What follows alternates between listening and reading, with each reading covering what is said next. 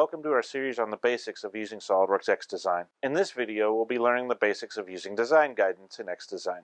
Design guidance allows the software to guide you to the optimal shape based on criteria you assign. We'll take a look at the basics of assigning a predefined material, deciding how the part is held, selecting where the loads are assigned, and evaluating our optimized shape. Design guidance can be used to redesign existing parts or give feedback where material should be added if we're looking for a fresh start. The first one we will take a look at is redesigning an existing part. You can either redesign a part created in xDesign or import a file from another system. For training purposes, we'll import an IGES file. You can find a link to this file in the description below. Simply click the Manage bar and Import.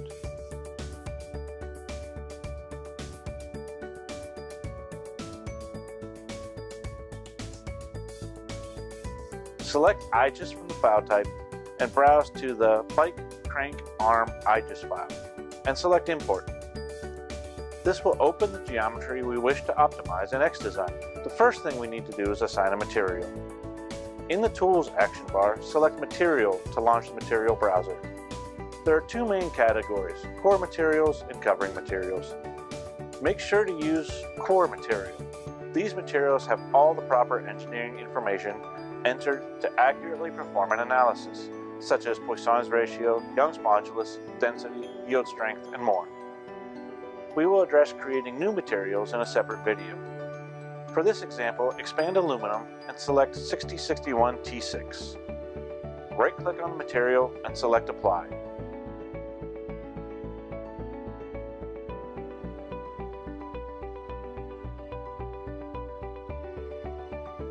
The material will now show up in the Design Manager.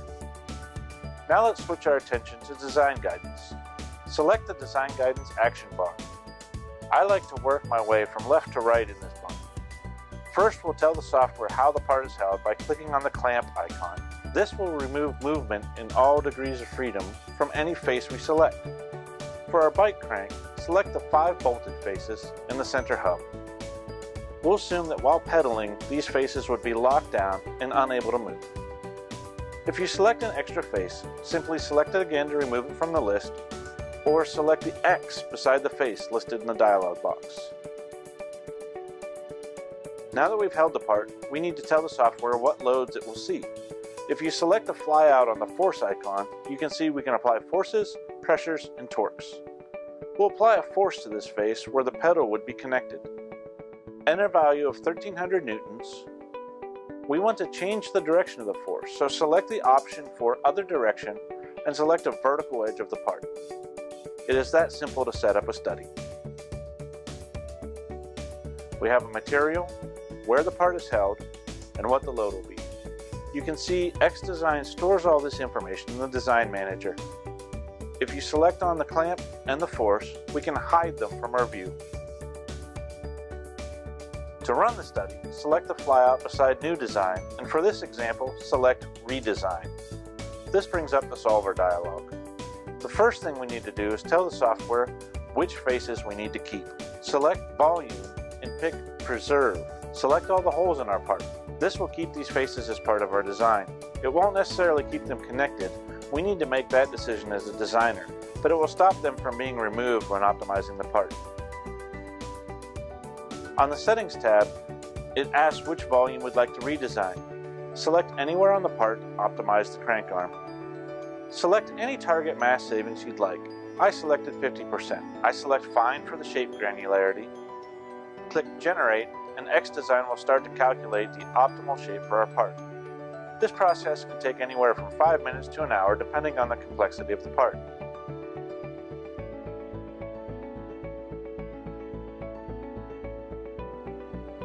The Results tab will show the process as it completes. After it solves, xDesign provides an optimum shape for the part with the loading that we set up. Using the slider, we can add and remove mass from our component to see different options. As you can see from our crank arm, we can drastically remove material from the back of the crank arm, but the material is necessary where the arm connects to the hub. Select OK, and it will overlay the geometry on the part, and we can add features to match our design to the optimal design.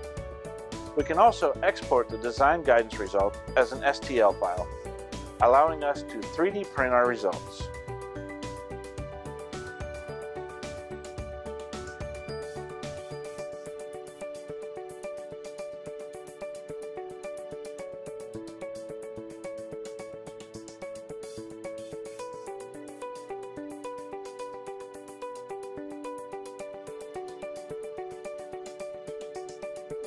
I think one of the most exciting features of design guidance is the feature we will look at next. We can have the software help us select a shape with nothing to start besides a few sketches. We will let xDesign show us a shape for our new gripper finger design. For this example, start a new component, and in the drop-down in the upper right-hand corner of the screen, select Preferences. We're going to set our length unit to millimeters. Start a sketch on the YZ plane and sketch two 4mm circles located at the origin as shown.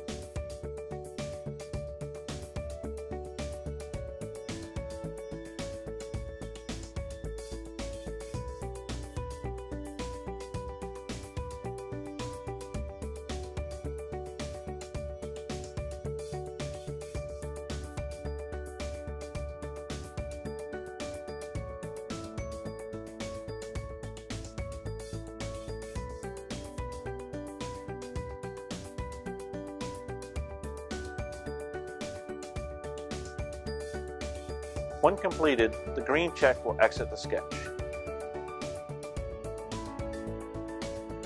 Now move to the XY plane, which is 90 degrees to the plane upon which we just sketched. This time sketch a rectangle, 3mm by 5mm centered on the plane, 65mm from the origin.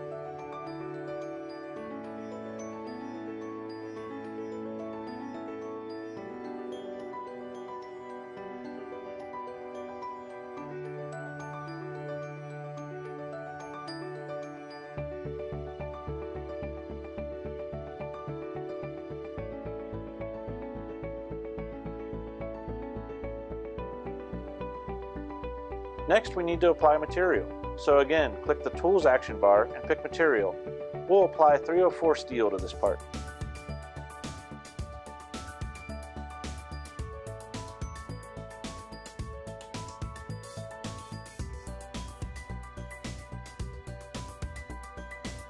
In the Design Guidance action bar, we need to add a clamp.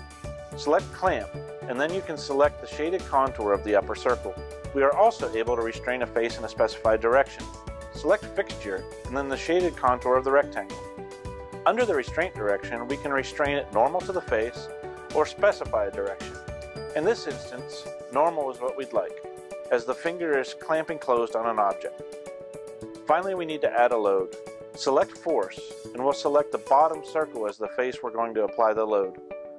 Set the load to 900 newtons, and for a direction, select one of the center lines or edges of the rectangle to apply the load in the Y direction.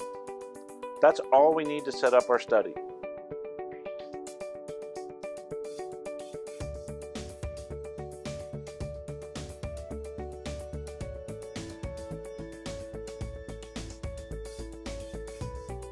We can now simply pick New Design to launch the Design Guidance dialog box.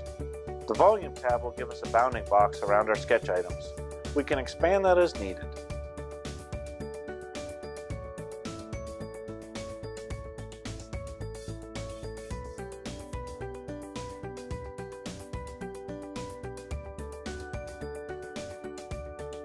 Select Generate, and xDesign will begin the process of narrowing in on a shape that is optimized for clamping on an object with a 900 Newton load.